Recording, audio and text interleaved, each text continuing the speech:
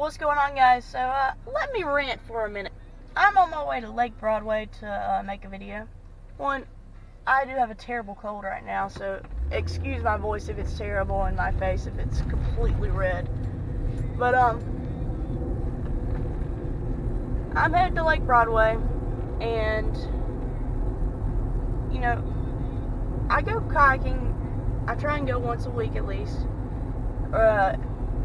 And if not kayaking, then fishing at minimal once a week. I try and make content for you guys. And if you see my videos, you know that unless I'm going with my sister, the majority of the time I'm going to be by myself. Now, having said that, if I'm out of my kayak by myself, I have my life jacket on. I also text my husband. I let my mom know where I'm at. And they know where I'm at. They know where I'll be should anything happen. But, I mean, I stay up, you know, on the shore for the most part. I don't go out deep, especially by myself.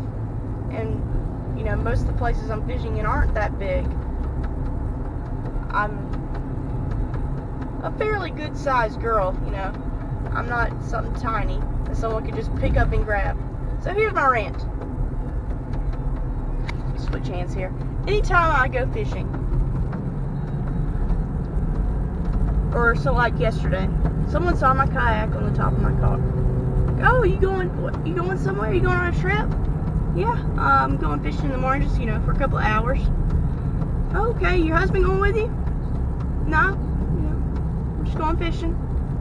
You know, he got burned out on that years ago, and he's not going with me.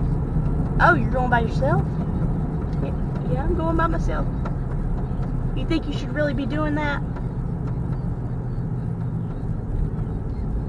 Well, you know, I've never had an issue with it before. Don't you think you ought to take a man out with you?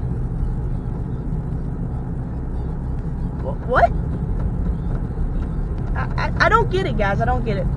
I understand that, you know, a lot of women are portrayed as damsel in distress. You know, and there are some women out there that may not be comfortable going out on their own, and that's perfectly okay. But I feel that I feel comfortable going out on my own. I've done it for, what, 6-7 years now. Just fishing out on without anyone else. And, you know, this whole time, I get this all the time. But yesterday, I was just like, you know what? I'm going to make a video on this and just rant about it for a minute. I don't get it, you know. I be as safe as I can, but why is it so outrageous that a female angler could go out on her own? I don't get it. So, that's my rant, guys. What do you guys think? Do you guys think that I shouldn't be going out on my own? Obviously, buddy system is the safest way to go. And if you can go out with someone, do it. Do it. But if you're not able to and you really want to get out there and fish, do it. If you feel comfortable enough to do it, being as safe as you can, like I said, I let at least two people know where I'm going to be at. I send them a picture of where I put out at. I don't go too far from that area when I'm kayaking.